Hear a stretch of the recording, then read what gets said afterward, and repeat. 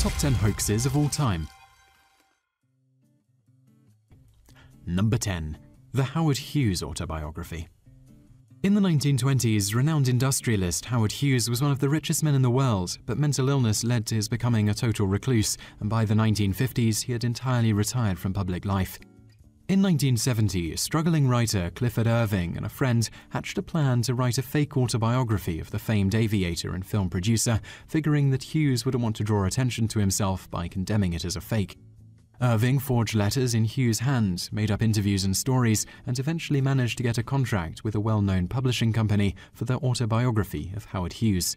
Irving became a minor celebrity when the book was released, appearing on 60 Minutes and other television shows to discuss his supposed relationship with Hughes, but he was finally found out when the real Howard Hughes called a press conference and denied ever knowing him. Irving and his accomplice eventually spent some time in prison for the stunt, which remains one of the biggest literary hoaxes of all time. Number 9. Idaho's Name. If the story behind it is indeed true, then the Idaho hoax remains one of the most successful pranks of all time. The story dates back to the 1860s, when a new territory was being mapped out in the western United States. Industrialist George Willing suggested Idaho as a name for the new state, claiming that it meant the sun comes from the mountains in a Native American language. The name gained some popularity in the area, and in 1863 the region was named Idaho Territory, which would later become the state of Idaho. It was only then that Willing, a known eccentric, admitted that Idaho wasn't a Native American word at all and claimed that he simply made it up.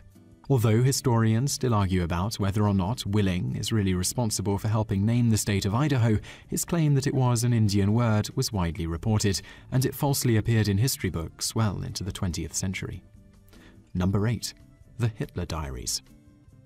The Hitler Diaries were a collection of documents penned by master forger Konrad Kujau and passed off as the personal journals of Adolf Hitler.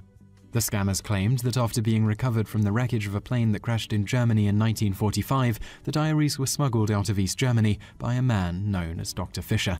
They were eventually bought for 10 million German marks by the magazine Stern, which published extracts from them in one of its issues in 1983.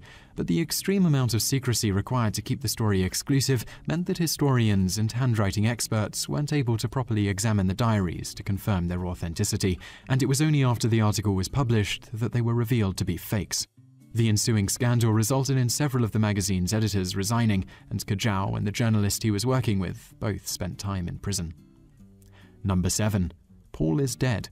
The superstardom gained by the Beatles in the late 1960s helped produce the Paul is Dead hoax, which still remains one of the biggest legends in music. It started when some fans began to claim that hidden messages stating Paul McCartney was dead could be heard when certain Beatles songs were played backwards.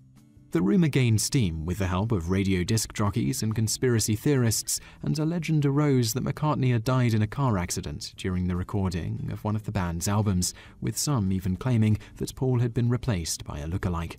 McCartney was eventually forced to address the rumor in order to confirm that he was not, in fact, dead. But just who started the hoax rumors remains a mystery.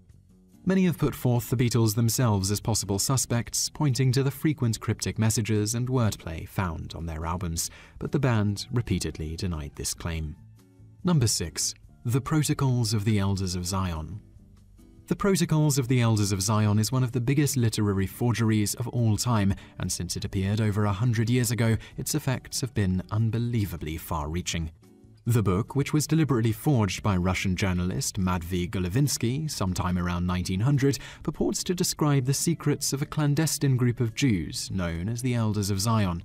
Mixing outright fabrication with plagiarism from other sources, it details a Jewish conspiracy to achieve world domination through brainwashing, governmental power, and violence. Even though it was proven as a forgery both in the media and the court of law as early as 1938, it has been used time and again as justification for anti-Semitism, most notably by the Nazis, and has helped inspire untold amounts of violence. At this point, the book has lost almost all credibility in academic circles, but it continues to have an influence, most famously in Middle Eastern nations like Egypt and Iran. Number 5. The Turk.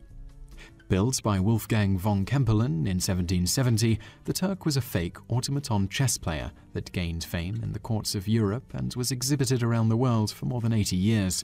Conceived by Kempelen in order to impress the Empress Maria Theresa, the Turk was purported to be a chess-playing machine that worked by a series of mechanical cogs and cranks, but in reality it was an illusion that allowed a human chess master to hide inside a compartment and operate the pieces using magnets. The Turk gained much fame during its exhibitions in Paris, London, and the United States, during which it won most of its matches against some of the most respected chess players in the world. It famously defeated both Napoleon Bonaparte and Ben Franklin, and when it was shown in America, it inspired Edgar Allan Poe to write a magazine article speculating on how it might work. The Turk inspired much debate and fascination, with some claiming it was operated by a spirit or some kind of magic, and it continued to be exhibited even after Kempelen and one of its most famous operators, William Schlumberger, had both died. After being given to a museum, the Turk was destroyed in a fire, and shortly thereafter, its secrets were revealed in a series of magazine articles. Number 4. The Niger Uranium Forgeries. Perhaps no hoax has had more far-reaching effects than the Niger uranium forgeries, which played a big part in the initial invasion of Iraq in 2003. The hoax started when a series of documents were recovered by Italian military intelligence. The papers supposedly provided evidence that Saddam Hussein had made efforts to purchase quantities of yellowcake uranium from the country of Niger. These documents ultimately became the biggest evidence that Iraq was looking to build weapons of mass destruction and were one of the major reasons for the initial invasion of Iraq by American and British forces. It was only after the documents' existence had been made public that the CIA made further inquiries into their authenticity and discovered they were fakes. In the time since, the forgeries have been a constant source of speculation and debate, but no one has ever been charged with creating them, though members of the Italian and American intelligence communities have been put forth as suspects. Number 3. Piltdown Man. Perhaps one of the most famous scientific hoaxes in history, the Piltdown Man was a skeleton of a primitive humanoid that was discovered in 1912 in Piltdown, England. The shape of the creature's skull was different from any previously discovered early humans, and the two men who popularized the find, Charles Dawson and Arthur Smith Woodward, were quick to advance the theory that Piltdown Man was the famed missing link between apes and humans. Skepticism eventually arose in the scientific community, and several paleontologists and anthropologists called the find a fake. Despite the controversy, Piltdown Man was generally accepted as a major piece of history for 40 years, until 1953, when a team of scientists finally proved it to be a forgery assembled from human, orangutan, and chimpanzee bones and teeth aged with chromic acid.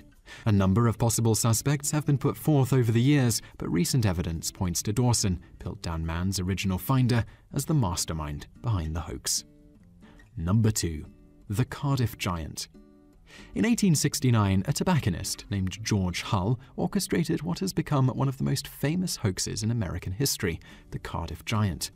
After hiring a stonecutter to create the likeness of a 10-foot-tall giant out of gypsum, Hall had it buried on his cousin's farm in Cardiff, New York. A year later, he hired some men to dig a well on the spot, knowing that they would uncover the petrified man. Sure enough, the men uncovered the giant, and the find soon became a media sensation. Hull built a tent on the dig site and started selling tickets to it for 50 cents. And even though most scientists immediately condemned the find as a fake, people flocked to the farm to get a glimpse of the petrified giant. The find became such a success that P.T. Barnum attempted to rent the giant for his circus, and when he was turned down, he built a replica and started exhibiting it as the real thing. The owners of the Cardiff Giant sued Barnum, but in the course of the trial, it eventually came out that both of the finds were hoaxes, and in 1870, Hull finally confessed to engineering a forgery. Number 1. The War of the Worlds radio show. In what is remembered as one of the most famous hoaxes in entertainment history, a 1938 radio play version of H.G. Wells's War of the Worlds is said to have caused mass hysteria and panic among its listeners. The show aired on Halloween and was directed and narrated by Orson Welles, who would later make the classic film Citizen Kane. It was presented in the form of a special news bulletin and interrupted a weather report, leading many to believe that the story's description of a Martian invasion of Earth was actually happening. It is estimated that some 6 million people heard the broadcast, and it is said that police stations were overrun with distress calls. In one small town in Washington, the broadcast coincided with a freak citywide power failure, leading many of the town's residents to arm themselves with guns and flee into the mountains. The media backlash from the broadcast was huge, and CBS Radio, which aired the program, went on to promise never to try a similar stunt again. The whole incident did succeed in jump-starting Orson Welles' career, and it has been said that when Pearl Harbor was attacked 3 years later, many people initially thought the news reports to be yet another radio prank, like the War of the Worlds hoax.